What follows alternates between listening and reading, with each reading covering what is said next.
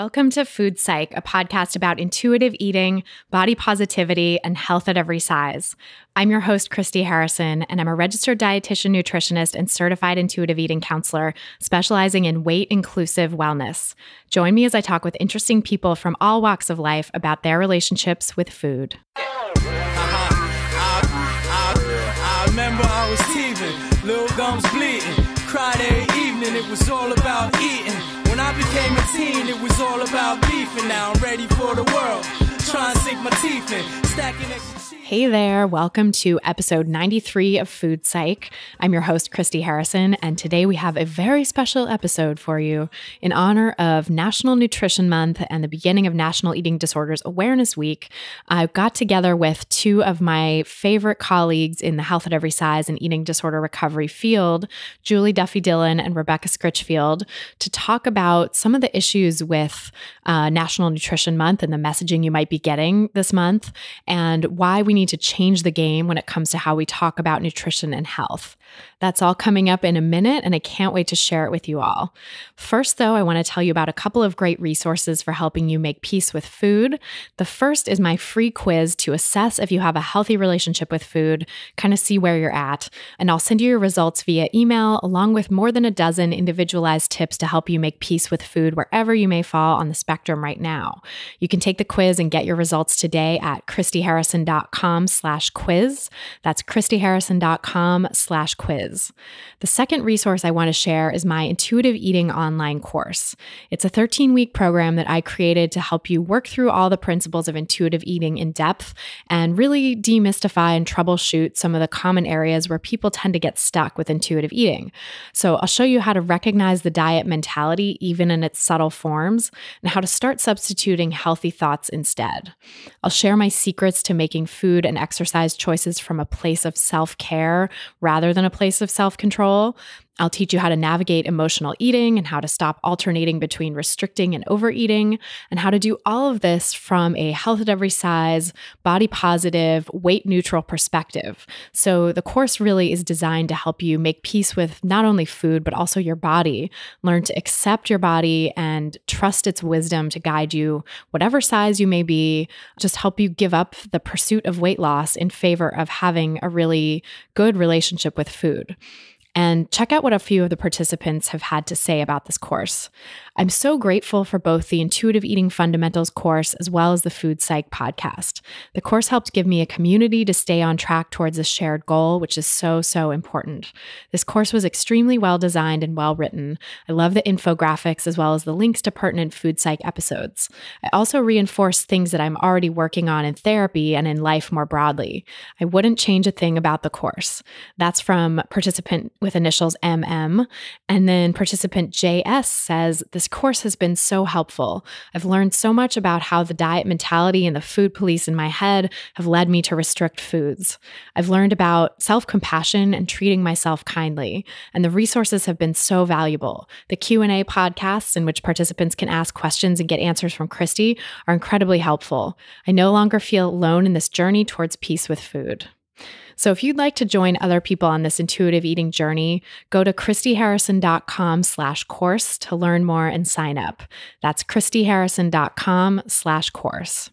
Finally, if you like the podcast and you want to help us reach more people who need to hear the body positive message, you can leave us a great review on iTunes. Just open up iTunes on your computer or the podcast app on your phone, type in Food Psych to the search bar, click on the result that comes up under podcasts, and then go to the ratings and reviews tab, and you can leave your nice rating and review there, telling us what you love about the podcast.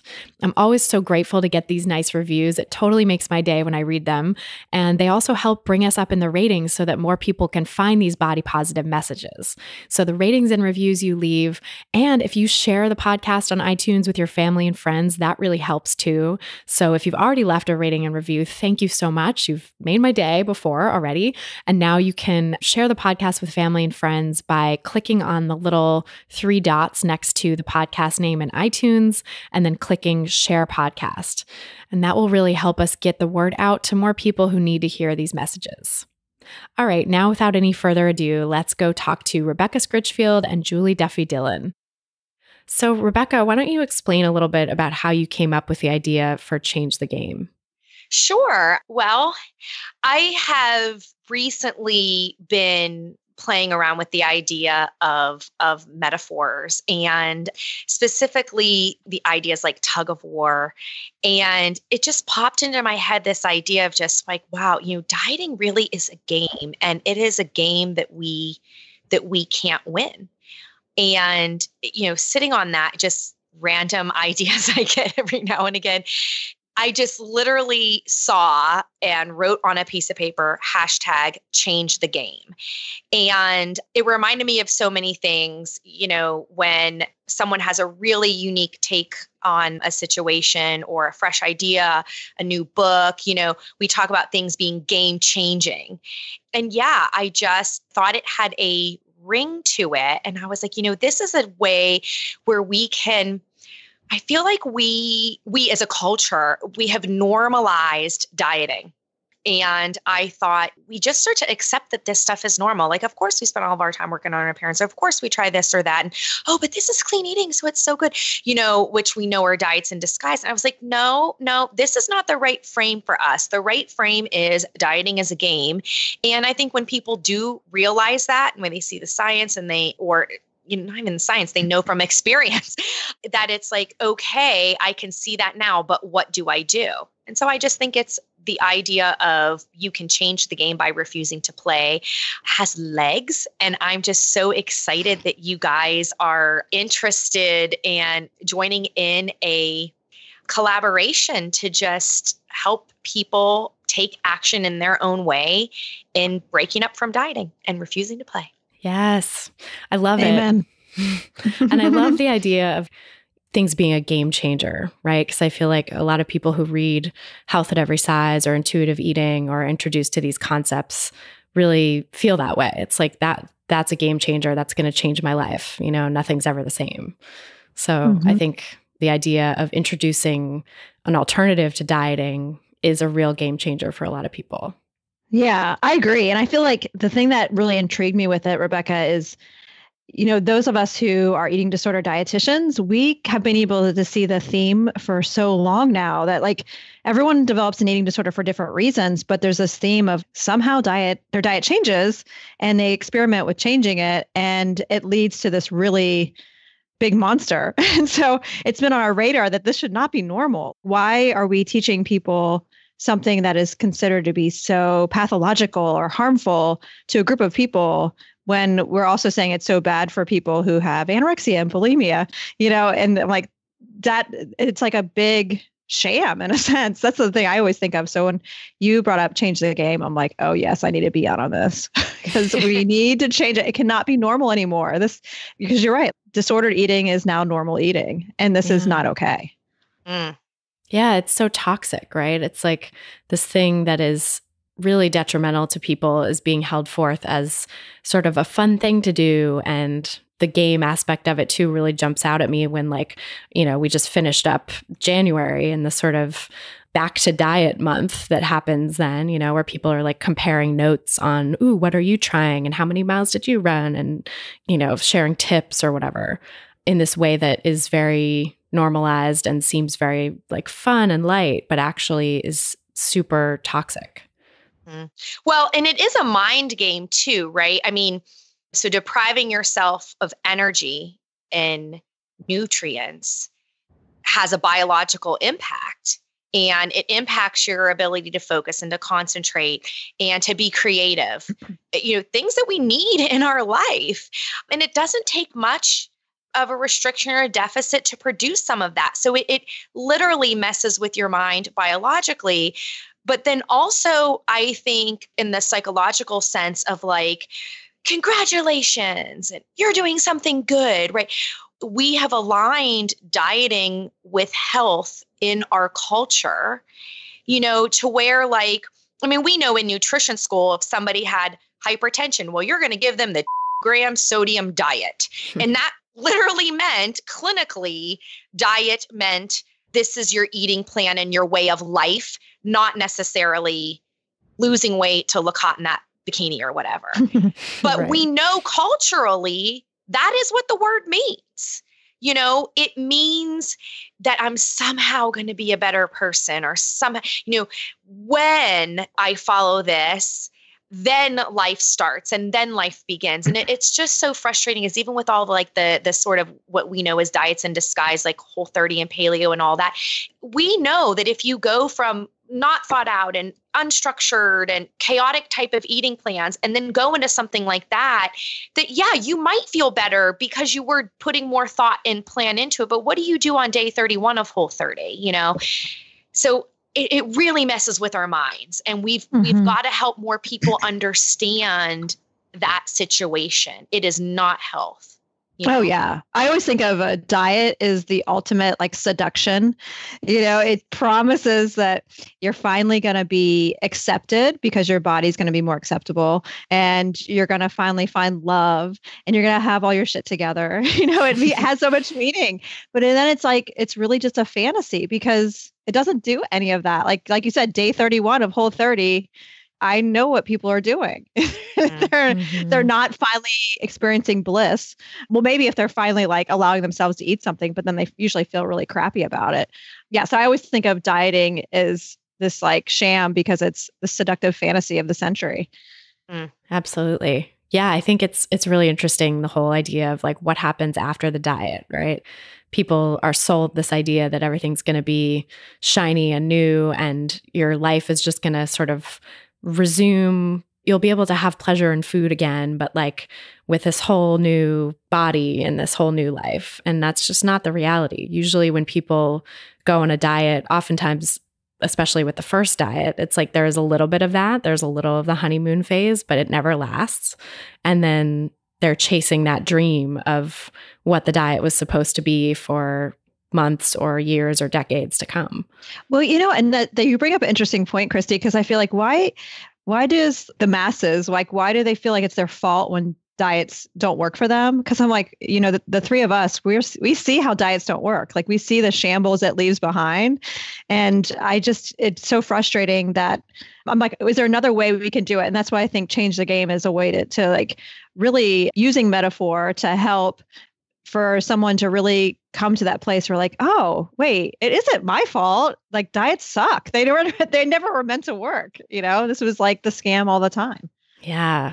Yeah. And when people can see how they've been manipulated and how this is part of a larger system, it's not their fault. And the system is designed to make you feel like you're at fault, right? Because that's how it functions. That's how it continues to function, is people thinking they need to just do it harder, better, faster, or whatever the next time. That keeps them coming back for more. But if they can really see beyond it and see oh, all of this is engineered to keep us trapped. The Matrix, Aaron Flores said that on his episode of Food Psych. And I thought that was very apropos. Once you kind of see the Matrix, you can't go back. You can't unsee it. No, we can't unsee it. Nope. No. Well, and there's a really good quote. I want to say it was, now I'm going to draw a blank, but the bottom line is the worst type of a consumer is a confident consumer. And so as with dieting and beauty and, all this stuff, it's if you are confident, you're not going to be as likely to need their stuff. So their mission is, even if you feel great, is to tell you, hey, you don't feel good. You don't feel good and you don't look good, because they need to make you want what they're selling. And that's how they keep you in the game. It's another mental thing. Let me put this ad, let me create this scenario that a person can relate to emotionally. Maybe you're feeling a hair of that, or maybe they just did a focus group and they targeted you. And what they're saying is exactly how you're feeling. That whole game is set up. The dieting industry, 50-some billion a year. We need to keep these people giving their money to us by making them believe that they're a problem and they need fixing. So be aware of that. Be very critical of advertisements and articles, even if things look educational, trying to get clicks. Are they profiting off of your insecurity that you actually want to work on becoming more secure? Or are they trying to make you feel more insecure than you really are? Because if you're happy, be happy. Wait, I don't need that. They're trying to convince me I need that. That's another example of dropping the rope and changing the game. Yeah. Yeah. Getting out of that tug of war, right? Like not picking up the side that they're expecting you to pick up. Mm-hmm. That's a really good metaphor. Yeah. I know. I'm picturing dropping the rope, watching them just like fall all down. Yeah. They did that in I'm showing my taste in movies, but like Revenge of the Nerds. Yeah. There was a tug of war and one of the sides they dropped and everyone fell and got bruised and dirty. Like that would be a fun thing to do to dieting. I'm just going to let go of you. Well, besides like preying on the insecurity, the other thing I noticed too is like the hot clickbait is like the fear mongering with food. Like we need to be fearful that it's going to kill us if we have like one bite of a cookie because it has sugar in it, or something like that. So I'm like, that's something that's really irritating. And another reason to drop that rope. Like it's not that extreme. It's just not that big of a choice in the moment. It's not going to kill us by taking one bite of something. Yeah. I mean, I agree with you 100%. And, it's reminding me of just our field of nutrition, of dietitians and, in general, it's like, I feel like we often kind of wear this hat, right? I'm the nutritionist, so I'm supposed to tell them to get their vegetables and fruits. And I'm supposed to tell them to, cut back on sweets and this and that. And it's like, yes, I understand that general direction, but like when we do our best at behavior change, it's like individual tailored approaches where you really understand what's going on in an individual person's life. I don't think it's helpful to me, it looks like the food police. I think that we should be more bold and show our flexibility. We should know our information. Like we don't have to be dietitians that say, yes, everyone should eat tons of added sugar because we know they're probably not going to feel good that way. And we know they might miss out on, nutrients or just other foods that they enjoy. But by encouraging flexibility of a variety of foods and encouraging more mindfulness with our choices, right? And more enjoyment of eating, I think we can do more in our field to talk less about individual nutrients or even the health halos around food and good and bad food like you're bringing up. We would do better service by talking more favorable about food in general and reducing that sort of guilt or shame. Like, yes, cookies, even with real butter and sugar, are fine. Let's not take that role of being the food police anymore. And it's not necessarily the most helpful thing to always be healthifying desserts for your clients. You know what I mean? Totally. My cookie has zucchini in it, so go for it. Oh, I can't even with that. No, I don't care how good it tastes. I'm not going to eat it. Like, because it's all in principle. I know, but like, it just does it. It takes away the point of it because part of healthy eating includes pleasure. And so eating a cookie is pleasurable. And that's something that I need and all of us need. We need to be able to experience that pleasure with food. And I think that's kind of scary for some folks and maybe some of our colleagues in the field of nutrition is like, oh, if people have pleasure, then it's almost like this all or nothing thing. And we really, as humans, we can be trusted. Like we're not going to just like eat one certain thing because as we find in our work, the more people stay embodied and experience compassion and curiosity, their food intake ends up having more variety, which is like, as dietitians, that's what we're always aiming for is variety is what healthy eating is. And so, yeah, the more we can stay connected, it's going to drive there eventually. So yeah, that brings up an interesting point, I think, about National Nutrition Month, because this is going to be coming out for the launch of National Nutrition Month. And the theme this year is put your best fork forward, which I just think can go in so many different directions, right? Like, I mean, we could interpret that, I suppose, in a pro-intuitive eating way, but I think there's this subtle shoulding that's happening there, right? Like that needs to be unpacked. There's like a subtle diet message and subtle deprivation in that theme. And I think we're at a point in history when like diets don't want to say they're diets and nobody wants to say they're depriving people. Everyone wants to say like, you can have bread, or whatever. Right. And make oversaid. So now we definitely can. We can. Yeah. So it's very nuanced, right? It's very tricky to understand why some nutrition messages are sort of wrapped up intrinsically with the diet mentality. Well, yeah, like we're involved in the game too. Mm-hmm. Yeah. No, not us. Not us personally, right? But we've many worked really dietitians. hard to get disconnected from that. Yeah. But yeah, the whole fork thing, I feel like it's really a shoulder, like which is really close to that other word, right? Mm-hmm. But yeah. But we have fork and should that we could be playing with in this. That's true. Oh my God. Yeah, but I feel like, that's the thing that is part of the game. Like, oh, can I be eating something better, healthier? And that's what it's playing on. And that's the manipulation, the psychology that really can go down a rabbit hole instead of a place of health. Totally. We could say, eat whatever the fork you want. Ooh, I like that. Yeah. Oh, that's a great twist, actually. Someone has to make a meme on that one. Yeah. Seriously, that's going on the list. Yeah. Yeah.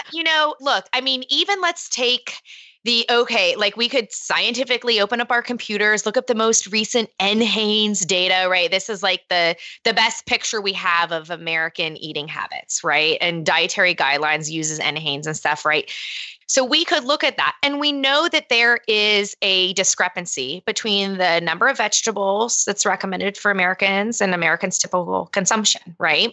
So that's the science part of it. But then to me, if we look at the theme, put your best fork forward, and the art of it, I would look at my messages as like, how could I talk to people about, here's a simple way that you can kind of self-check if you're in the ballpark for veggies, right? Because that is going to be based on individuals and their preferences and stuff. And, usually people who are health conscious, it's like they've heard that get your veggies message, And so that's what I'm thinking as a dietitian is like, how can I be helpful to get them to just kind of check in to see that they are getting enough? Because if they are, then great, just keep on enjoying your veggies. But I might guide to more adventure with them or more flexibility. Or if somebody is actually like, yeah, I do think this is an area that I can improve. To me, your best fork forward is going to be more about, can I get them to use butter and salt because it tastes so good?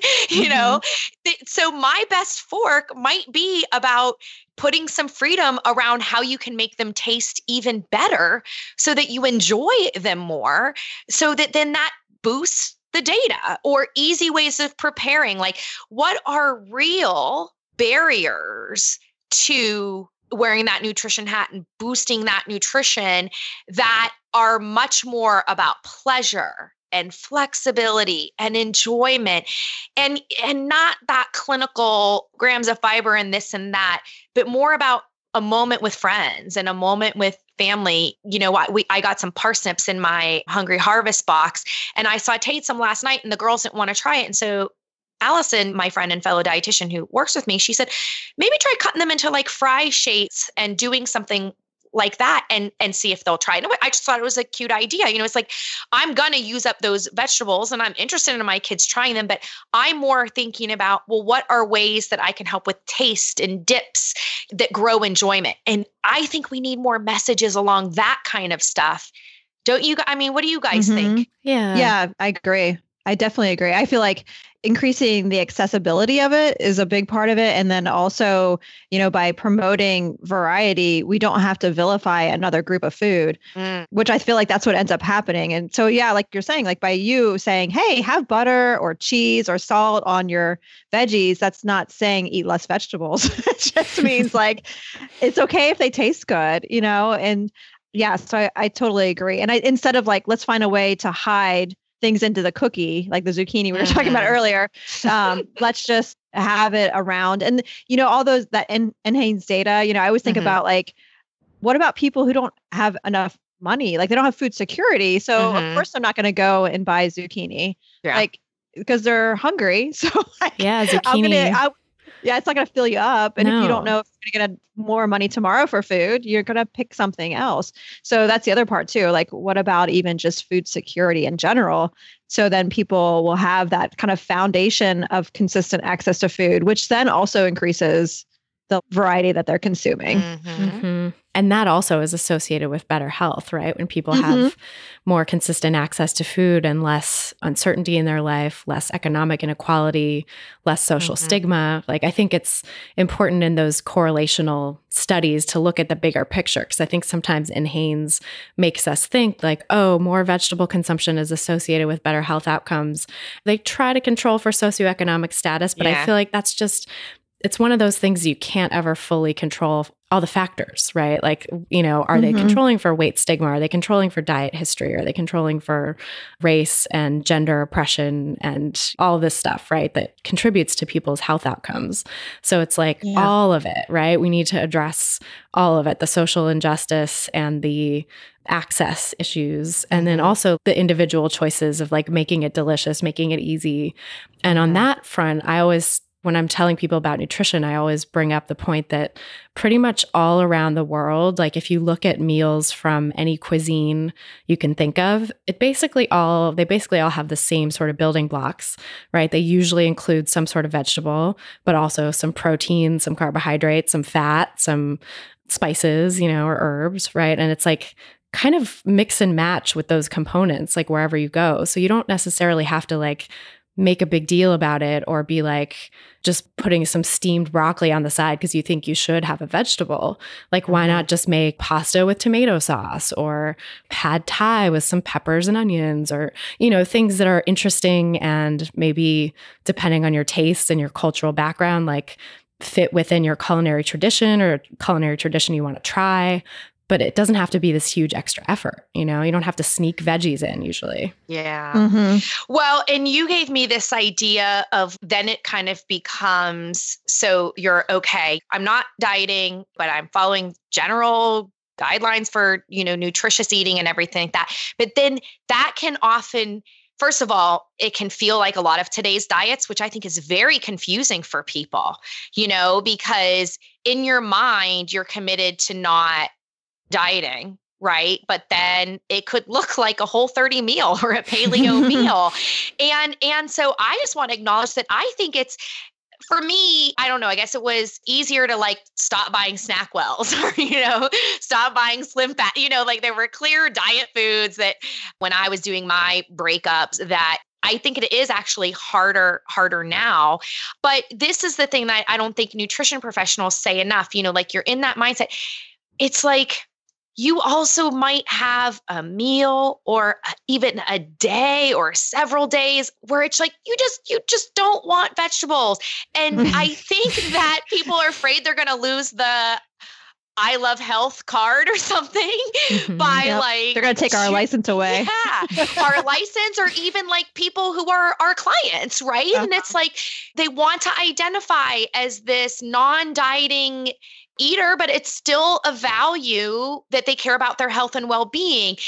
And we need to remove it from individual foods and individual meals. Like, we promise we're not going to take away that I care about my health and wellness card if you have a whole day of no vegetables, right? Like, you still like them, you still care. Maybe just the produce wasn't right, or you're sick, or who knows what. Like, every meal, the question doesn't have to be, where's my produce? Every meal. That is diet minded to me, but I don't think that people hear that enough. When it feels good to you and you're making your choices, great.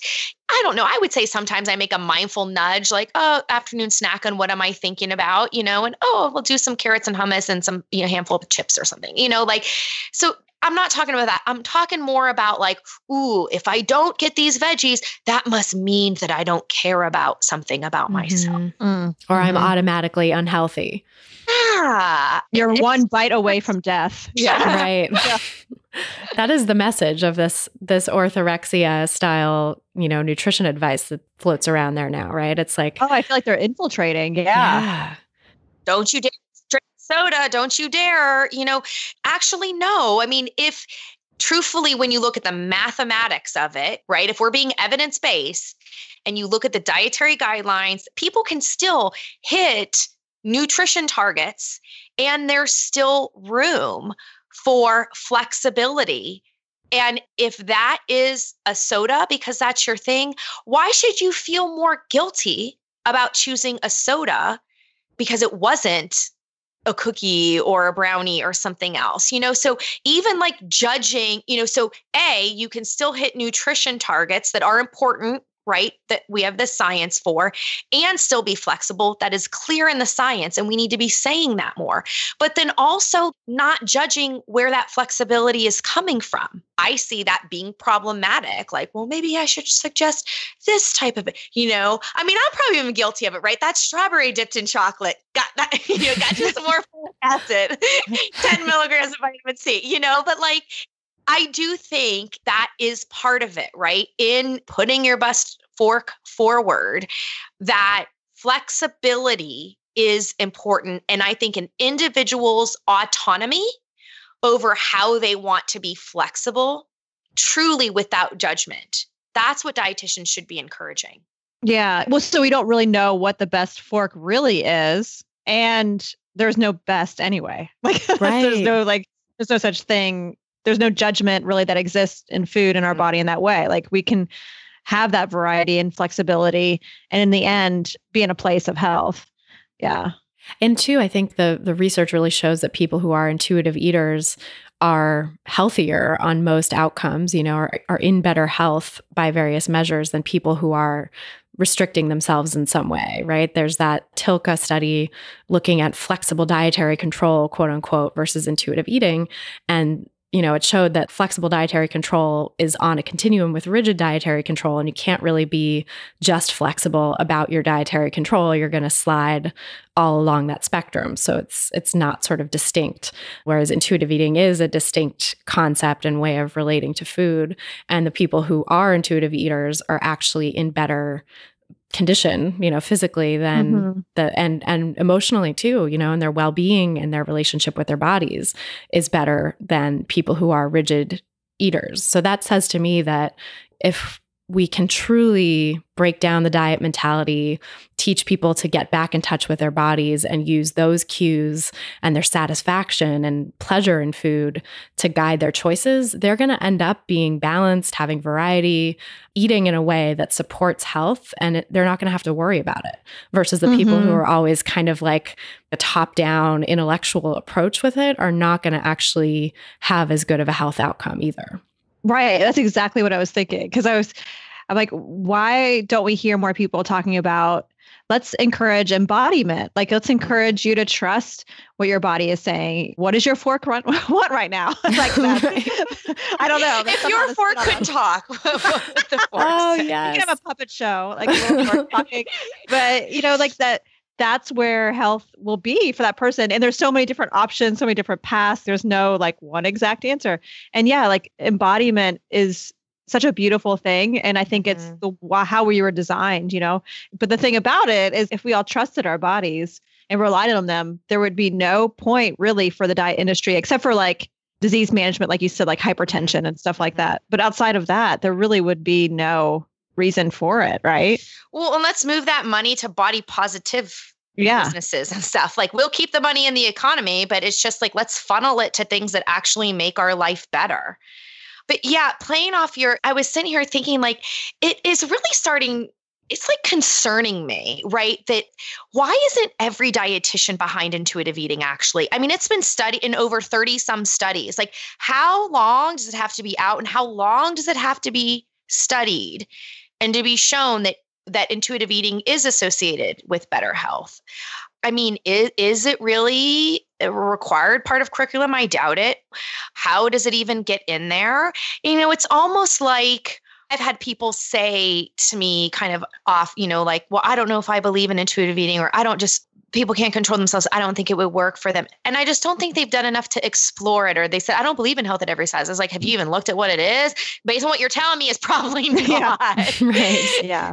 Which everyone needs to be where they are. But no, but truthfully, I mean, Nutrition Month is like our month, and I'm proud to be a dietitian, but we have to start getting really serious about our biases as a profession and be open to looking at science that doesn't go along with what we've done our whole lives or what we've been taught in school, because it's there. Yeah. And it can feel really icky and shameful, right? Like, because I can remember really being into dieting and thinking that it was like the best thing and the way to help people. And it can feel really uncomfortable. But I think it's important. But, something that I'm really feeling hopeful about is I feel like even for my podcast, like there's so many dietitians in training who listen to it. And I think there's more people who are learning to become dietitians who are getting exposed to intuitive eating just because of the internet. We didn't have that when I was in school. We were just starting to have email. So, so we sent smoke signals. Yeah. we had the cups with a string that we would pop. But yeah, so I think like there's more exposure. So I'm trying to be hopeful in that, there's more people that are aware of it. But I do find initially if someone rejects intuitive eating as a dietitian, that they're looking through it through the lens of how they're relating to food. And it's not a secret. There's research that like 1 in 3 nutrition students has some kind of disordered eating currently happening. And so I'm like, it's not 1 in 3. Wow. So I feel like this is something that we have to also consider is like, what lens are they like looking through when they are learning about food? And we need to address that in order for dietitians to also help the rest of us. Absolutely. And can we just say that not dieting doesn't mean that you don't care about changing your habits, or that not dieting doesn't mean you don't care about your health? Right. Like, why do so many? I just feel like that's the initial assumption. Actually, I just realized it. It's because dieting is what we believe we do to get healthy, then therefore not dieting. I'm literally just now realizing this, because that gets me so frustrated. Like, just because you say you're not dieting doesn't mean that you don't care about your energy and your well-being. It actually means you do. But I think that's why it's so hard for people. Yes, exactly. Like I have a cheesy saying I always say where it's like, it's not letting yourself go, it's letting yourself be. It's like there's this dichotomy that people think if you're walking away from dieting, that means you're walking away from just any attempt at having a healthy, long life. But it's not. It's just like, just let yourself chill. You don't have to fight. Just put down all the battle gear and let's just be for a second. And that's where you reconnect to yourself. And I feel like that's where health resides, like physically and emotionally. Absolutely. Yeah, I think it's important to bring in the idea of size acceptance with that too, because I think a lot of dietitians, just like all health professionals and all humans basically in Western society, are sort of steeped in this idea that a thin body is a healthy body, right? The myth of the thin ideal, and that's supposed to be equated with health, which we know is not true. But I think that's something that you really have to question and dismantle for yourself in order to truly embrace the idea of health at every size. Because I think I see a lot of people who are like, I want to be on board with health at every size. And I think it's true to a point, but what about, there's a certain size above which I just can't imagine that people would be healthy, and it's like, that's where they're at. That's that person's limit in understanding health at every size. That's where their sizeism shows, right? But it's really true that yes, anybody at any size can be healthy, quote unquote, in good health if they're taking care of themselves in a self-compassionate way and not controlling and struggling against their body size or shape or its needs, that people can actually take care of themselves in whatever body they have. And I think that message, I know that when I went to school to become a dietitian, I certainly was like steeped in the rhetoric of the obesity epidemic, quote unquote. And part of why I went back to school was like, I'm going to work in nutrition policy and help battle obesity. That was like one of my primary motivations, which I feel very self-compassionate but sad about now because I've learned so much since then. And also, why didn't I learn sooner? Why didn't I learn right when I went back to school? Like, no, actually, this is not what this is about. The obesity epidemic is a myth. People's size doesn't dictate their health, right? But that's not something that really gets broken down in most people's nutrition education. So they can kind of go out into the world as dietitians and still have this sizist mentality that they're bringing with them. And it feels very natural at that point to be like, oh, well, you're in a larger body, just go on a diet. You have obesity, quote unquote. You have the disease of obesity. So we need to shrink your body. And it feels like that's the healthy thing to do. Mm-hmm. Yeah, there's so much fat phobia. They're just so scared. And I feel like that if we could find a way for folks to not be so fearful of size diversity, then there wouldn't be this like compulsion to have to fix. And I feel like that's what the dieting is. Like it's the fixer. And if we didn't feel like we had to fix it, then maybe then it would be easier to change the game. Yeah. Yeah. I'll say, a couple things that really helped me was one, having fat women in my family who I love deeply, no matter what, right? And then finding some awesome, fearless, fat role models. Do you know what I'm saying? That's like, look at them, Jessamine Stanley and all her influence with yoga and Jess Baker and her books. I want to know these people. I want to be friends with them. I want to, I want to learn and grow from them. We have to make room for everybody and every body, and having a desire to be more inclusive, I think made me more inclusive. It helped me tackle biases. And even, I guess it was like, when I first heard everyone has a bias, I was like, oh, okay. So, we don't have to lock me in jail because I'm facing that I have a bias. We're all biased in some way, and most are privileged in some way. So to have this frame to be able to acknowledge bias and acknowledge privilege, but still be curious and want to learn and grow, that really helped me a tremendous amount. Absolutely. Yeah. You had to seek it out though, too. So that's the thing, like something in you allowed you that permission to be like, oh, I wonder, maybe this person is interesting. I don't know. Like there's something in you that led you to even like seek it out, which I feel like is what we need to encourage too. Like you said, connecting to people who are of different sizes, because I feel like we can't make fat people to be the ones that have to like come to us because they're the ones being oppressed. Right. So like we really need to make sure that we listen. And I feel like that's for me, what helped me to really understand my privileges in being a smaller body was just listening to people who experience diets their whole life and how torturous it was. And I'm like, wow, that sounds just like my clients who I'm saying should stop their anorexia like type of behaviors. I'm like, why is it okay for this person just because they're in a larger body? I feel like that's just listening in general has helped me so much to get to a place of appreciating size diversity and also really seeing it as a strength, especially as dietitians. I feel like I love when I get to connect with dietitians who are in fat bodies. I'm like, yes, we need more people of like more diversity in every way. I feel like it'll just make us stronger.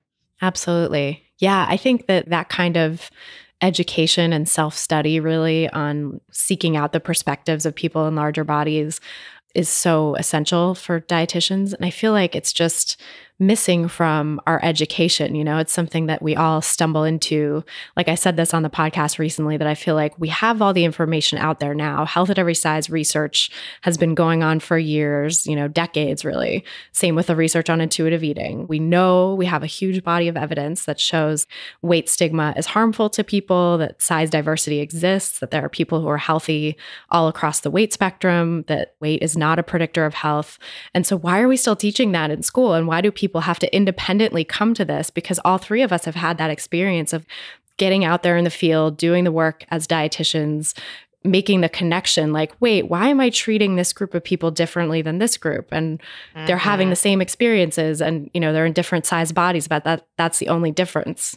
Kind of coming to it on our own like that, and then having to feel the tremendous guilt and sadness that comes with realizing we've done something that might harm a certain group of people when we've counseled people on weight loss or whatever in our past. Like all of us pretty much who are dietitians have done that at one point or another. And like, why are we being forced to go through that when there is an alternative? There is evidence that we could be incorporating into our training from the get-go so that nobody gets out there and does this again. Well, the one I would add to your list of stats that you shared that I didn't hear was, I don't know if I get this exactly right, but basically that dieting is actually more likely to mess with your metabolism, right? In the long run, and keep you away from your body's natural set point, wherever that's meant to be. I mean, some people are born high and stay high on their growth chart, but dieting is actually more likely to set that off. So I think that is definitely worth, the more we could see dieting as the enemy, that it's not, it is that bad boyfriend. It is that seductive lover that really wasn't honest with you, all those things you said at the beginning. And that is where you can garner strength for changing the game. And the other point I would add to that is, I'll speak for myself, but you guys can chime in. It's not like somebody comes in and I say, okay, no matter what, you're not allowed to lose any weight at all. Your body's not allowed to change at all. It's like the only reason why I have a scale for blind weights is only because if they will bring me their scale and we'll just take it off the table. And it's like, if they'll let me, if they really need to know that I'm tracking it or whatever, it is literally a safety net for them. Otherwise, maybe if you're jumping out of an airplane or getting surgery and need your anesthetic figured out, there are not very many times where your weight is really needed to be known for your well-being. I think often, again, it goes back to the, okay, if I don't diet, then I don't care. But it's like, I think that we're trying to just not make it be about weight control. I am definitely not saying, oh, do this and you will lose weight. That is messed up. Do not do that. That is more diet culture. We're wanting you to reach your better life and well-being through self-care that fits for you. So it's interesting in this, put your best forward. Maybe it's put your best fit forward. And what's the best fit for you for well-being? And to me, that's what I'm helping people to do. To me, the weight is an irrelevant piece that I don't care. The thing that I care about is, how is your concerns about your weight impacting your self-care? Yeah, that's really well said. I agree. I very much empathize with people's concerns about their weight in terms of how they feel, what they think that means about them, right? And the sort of baggage they have attached to it. But in and of itself, the number does not matter at all to me. I mean, I think it's, of course, people who embark on intuitive eating and a self-care practice centered in health at every size. Some of those folks do lose weight as a part of the changed self-care practices. Some of those folks gain weight as a part of changed self-care practices because they were restricting and they needed to gain some weight to be at their biologically appropriate weight. Some people stay the same, and you can never know for any individual what's going to happen to their body going into it. So I think that's maybe also part of what's scary for people in changing the game. It's like they knew the rules of the old game, right? You do this and you're supposed to lose weight, and that's how you know it's quote unquote working. With intuitive eating and health at every size focused self-care, you don't know what's going to happen to your weight. And unfortunately, that's a value that still so many people hold. They think it means something about them. And in our society, they're told that, and that message is reinforced over and over again. So it's very hard to kind of go into this great uncertain area, right? Just sort of giving up the rules of the game that you knew and just be like, who knows what's going to happen, right? Yeah, it's not what we were expecting. But I feel like that's what one of the lies with it is, that like our weight is meant to be controlled.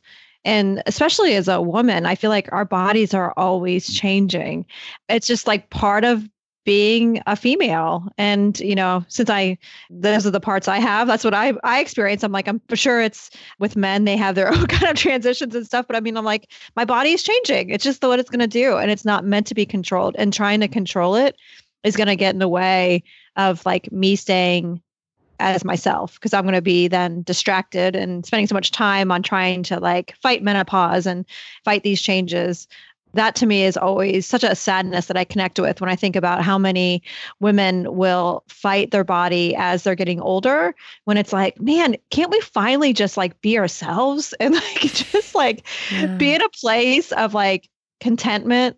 I thought that's what would happen after I left junior high and high school. Like I would finally just be able to be myself. Yeah. Like it's just, our bodies just they're not designed to be controlled. They're supposed to just be. Yeah. Yeah. Letting go and letting be is so important. But again, I think that comes back to the changing the game of like, if the end goal is fitting this ideal, this cultural ideal that's impossible and meeting these impossible standards that are impossible for everyone across the lifespan, pretty much, we have to just let that go so that we can really let our bodies be what they're meant to be and what they want to be. Well, isn't that a really interesting thing that as dietitians we could do? We could really educate the public on like, this is what you can expect as you get older. Not as like a doom and gloom, but like, this is just normal. Like, this is normal physiology. This is how our bodies are going to change. And everyone's different, but don't expect to be the same size that you were when you were 18. And it's not an accomplishment if you are. Like, so it just is. And it's okay to be more compassionate. It's okay to change. Like, it's okay to change that voice in your head. And it's just like, to me, sometimes we have to stop and think about, what does a better life for me look like? What do I really want? And I think that can help in the letting go process too, because it's almost, I don't know if this is the right analogy, but when I was working with my older daughter on jumping into the water, that very first time that she was like, we're just in the pool and she has her swimmies. I mean, beyond safe. I'm like a foot away. I'm like, come on, just jump in, without like me pretending like she's jumping, like a real jump.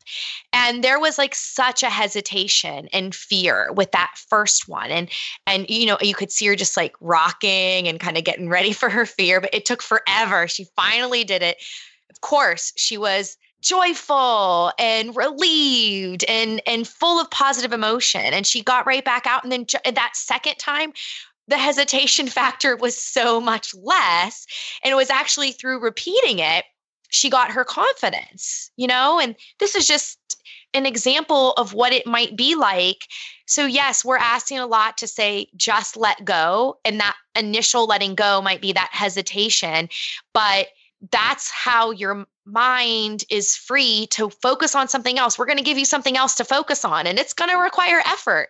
But at the end of this is confidence, is joy, is just, I think, more satisfaction and a more meaningful life, because I believe diet culture will change, but until it changes, we have to figure out a way to survive in it and then thrive in it if we're going to have a shot at our better life. Mm-hmm. Yeah, we can't just wait for it to change before we can be happy, because that's going to be a while. We have to work at that, but we also have to figure out how to accept ourselves in the culture we live in now. And there are many people who've done it. I know we've all had our journeys, and you've both been on the podcast in your individual episodes and shared those journeys of body acceptance. And I've had my own journey as well, of course. So we figured it out, even in this toxic culture we live in. And I think it's certainly, you have to have some resources, inner and outer, to be able to recover in this in this environment, right? So it's definitely harder for some people than others, but it is possible for everyone. I think that's a very important note, that it is possible. It's great to have a vision for where you want to go, but even where you think it's going to be today doesn't have to be where it ends up.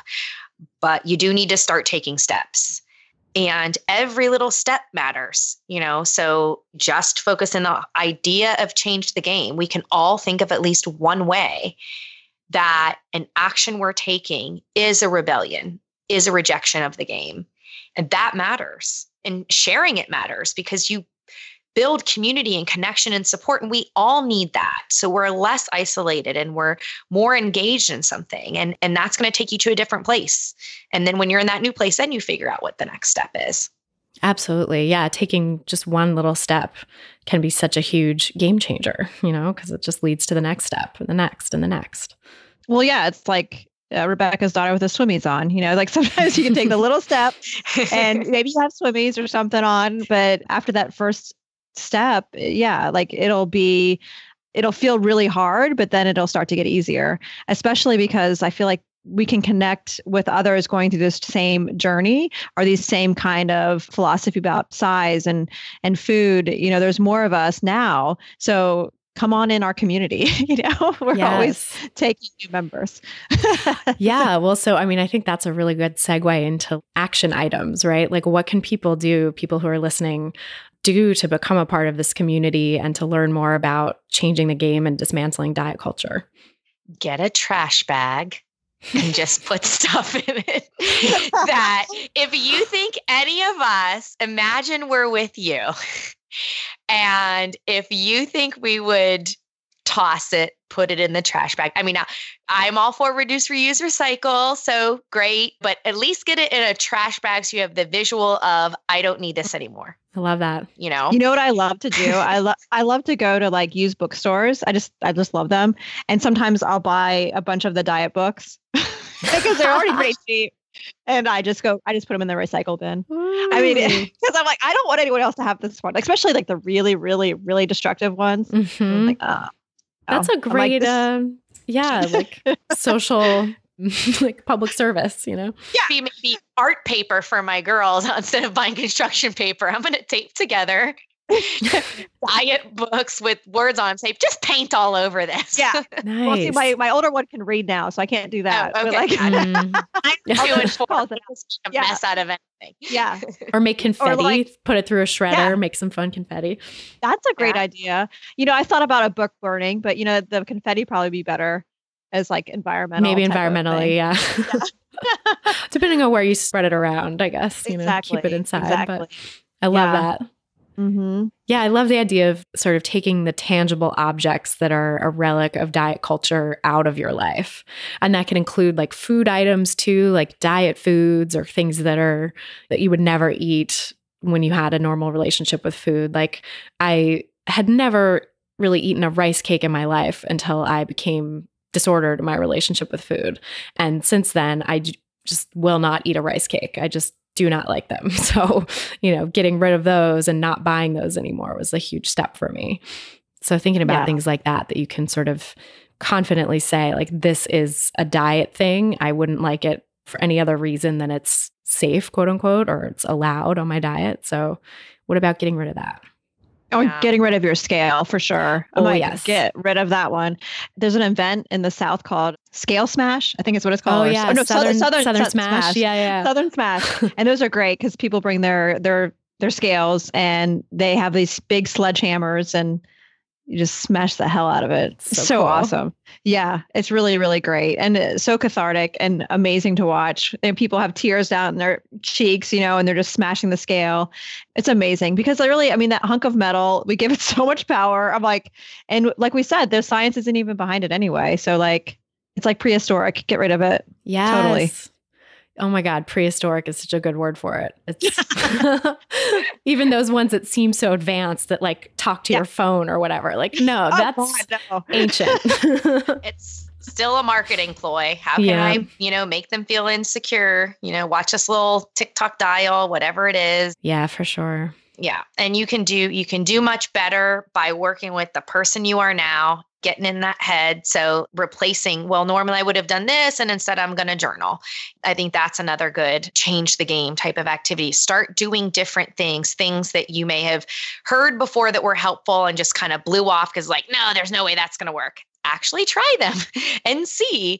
And even just because the age of social media and we're all sharing everything, it's like share more nuance of the context. So if you're going to share something that it just looks like that typically you would look at it, oh, here's another healthy kale salad or something, like, can you share it and tell more of a story around it? Was there a certain ingredient that just jumped out on your tongue, but like, so that it's not like, oh, good grade for choosing the greens, but there's more of a context of an understanding of how that connected. And the same thing if we're bragging the fried Oreo or something, like share more of the story and the context of how you are changing the game by enjoying your food choices or your exercise choices. If you're going to share those types of things, your story of what's in your mind is what I care to read about. And I think that helps you change the game. Now you're not oh, let me fit in an Instagram all the healthy things I do today. It's more about let me connect with people who are following me in that and share more of how I'm doing today and what's going on and how I'm growing and how I'm, just learning and growing and learning to be and what you're letting go of too. I would like to see more of that. I love the idea of thinking about your shares as a way to give more context. And also, I think a lot of the people who feel like they've built a brand around sharing pictures of healthy food or something, I think it's super important for those folks to recognize that it's actually detrimental in many cases to share only healthy food pics, right? Like you want to share pictures of things that are not the smoothie bowl and the kale salad and the colorful, beautiful produce, because what if someone who's really vulnerable is looking at that and is like, I really admire this person and they're eating only plants and I don't see any protein or fat or carbohydrate anywhere in the picture. So I guess that's what I should do, which is sadly the case. I mean, I think when we share, we have to sort of think about who our potential audience is and how they could take things, So that's part of the reason on this podcast, I like bleep out numbers. I really make an effort not to tell any details about my own history or other, let other people tell their own details that could be used as a how-to manual of how to have an eating disorder or change your body or whatever, because it's just not, you just never know the place someone's going to be at when they're listening to something and how they could be triggered by it. Yeah, that's a good point. And, an action tip I would give too is really seeking out size diversity, like we were talking about earlier. And I know for me, I live in the same world where the thin ideal is considered beautiful. And when I came to this place where like, okay, I know intellectually that this is not what I want to believe anymore, but yet it's still the tape in my head. I found myself seeking out people in larger bodies who were expressing themselves and feeling beautiful in that expression.